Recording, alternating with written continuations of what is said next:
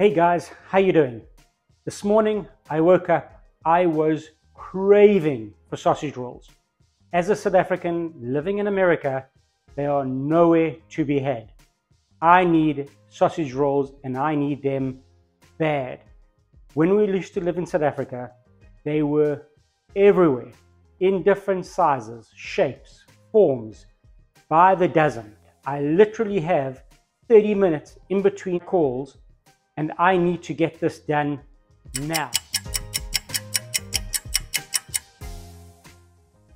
In this bake, we're going to use 1 pound of ground beef, 2 eggs, 2 sheets of puff pastry from the store.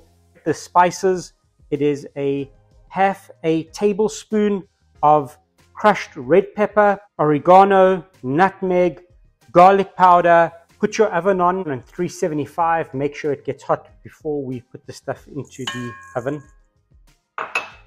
And now we get to play with our food. So let's talk about when I used to live in South Africa. Sausage rolls were an absolute staple food. You could get them in any length, size, shape.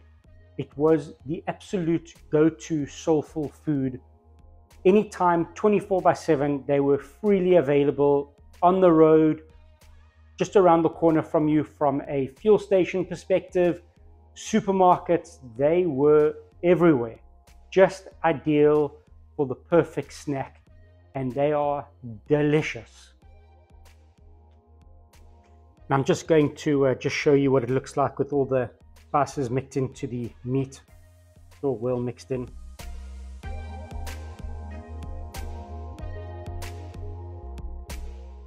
I'm going to just put a little bit of flour onto the counter surface to make sure that none of the puff pastry sticks. You have these 2 lines. We take the 1 sheet and we then fold the other sheet on top of the other. Opposite lines. Put the sheets going that way and make sure that it's all square. Only roll in one direction.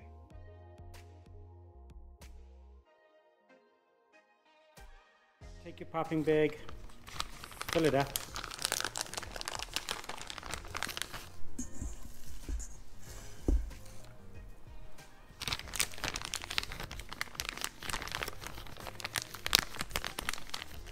You want to just squash it down to the bottom. I've already cut a hole. So guys, when it comes to piping, you can use a conventional piping bag. If you do not have a piping bag, do not worry, you can use a normal freezer bag.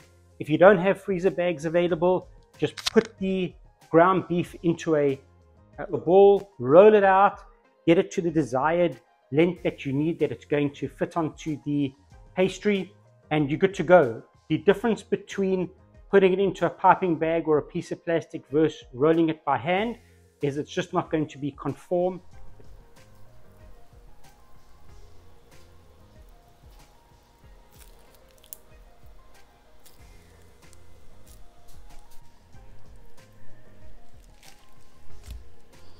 Don't worry if it doesn't look straight. All that we got to do is just move it around and it'll be good to go.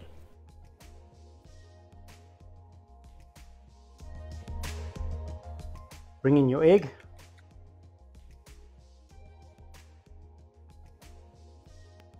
And just roll it over.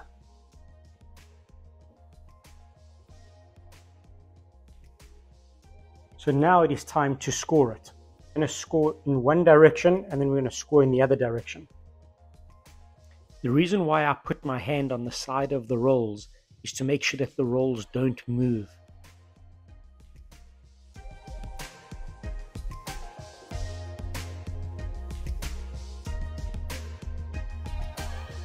Okay guys, we now have the entire tray filled. Let's just egg it up and then it's going to be good to put into the oven.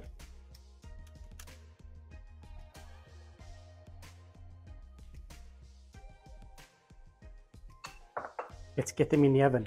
The cooking time is around about 20 minutes or until golden brown. Okay, we've got them out the oven. You can see they're golden brown, delicious, cooked all the way through. From a sizing perspective, these are around about 1 inch in size. From a diameter perspective, you can make them as thick as you want to, long as you want to, right? So whatever's good for you, you're able to do it. This is awesome, quick, simple food that is just perfect for freezing on the go. You need to have a cold snack, a hot snack, great with soup, great as an entree, great as an appetizer, just awesome. Hope you guys have enjoyed it. Thank you. I got to run. And on that note, catch you on the next one.